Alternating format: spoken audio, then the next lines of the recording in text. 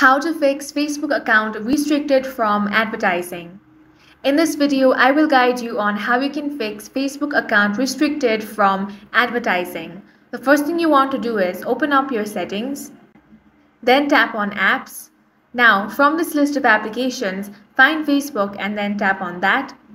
Here, you want to tap on the storage option, then tap on clear cache. Once that is done, head back. Now, open up Play Store or App Store, search for Facebook. If you find the option of update, go ahead and tap on the update option and update the application to the latest version.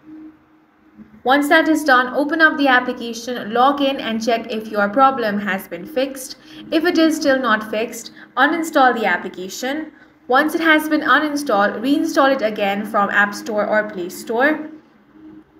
If your problem is still not fixed, open up Facebook, then tap on the three lines at the top right corner. From here, tap on Help and Support. Then you want to tap on Report a Problem option.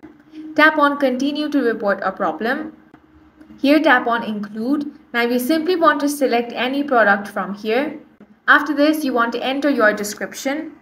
You can also tap on Upload from Phone option to upload any screenshots if you have. Once that is done, tap on this icon at the top right corner of your screen.